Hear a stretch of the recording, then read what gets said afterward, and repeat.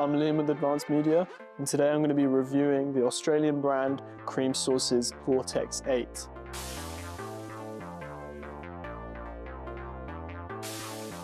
Now, just before we get into the video, let me tell you the main features.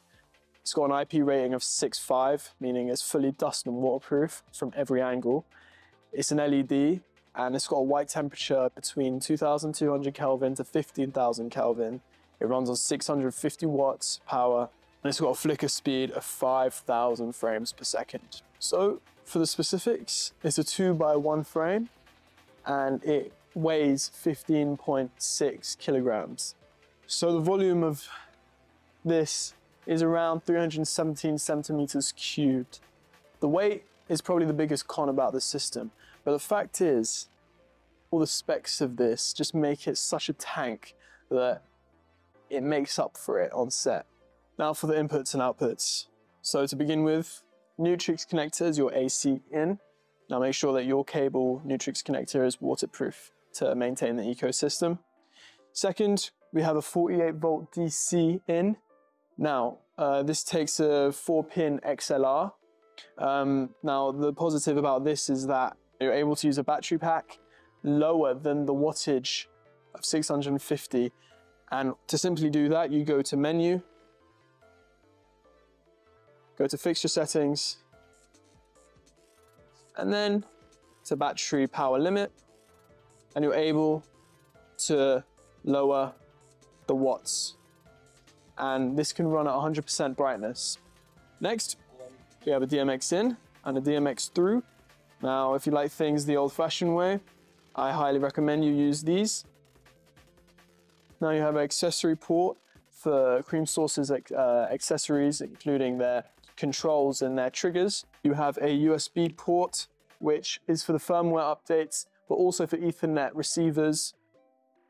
You also have a Ethernet cable for Ethernet ecosystems to run. Now the Vortex 8 takes Wi-Fi, Lumen radio, Bluetooth, DMX, and its own accessory port, also Ethernet. Now for the main menu. Well, first of all, the fan. The fan has 5 settings, meaning it has auto, quiet, medium, high, and pause. Now, medium to high is probably questionable on set once you're recording audio.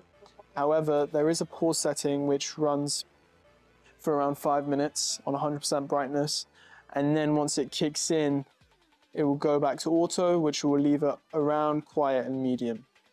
You've got loads of color modes to direct the way you're used to working. So there's color temperature, hue saturation, intensity, RGBW, XY, and some gels, and the gel mixtures with the CCT. Now the effects are the ones that you've seen before. These include parties, sync flash, paparazzi. I'm currently running it on the candle light mode. Now let me explain to you how you connect your controller to the system wirelessly. So you press on link, and then you press on link on your controller. Okay, then you find a fixture setup, Creamsource, boom.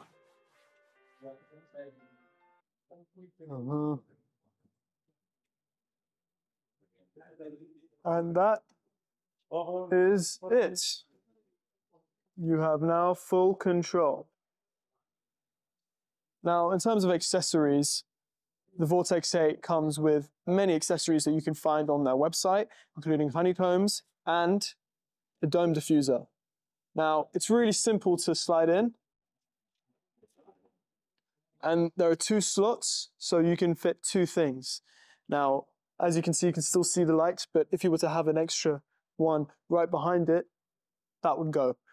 Okay, that is it. Now, just one last thing, the name. It's called Vortex 8 because there are 8 individual panels, 8 different light engines controlling this. Now, thank you very much. Hope you've enjoyed, and please comment if you have any questions, and our AMT team will get right back to you.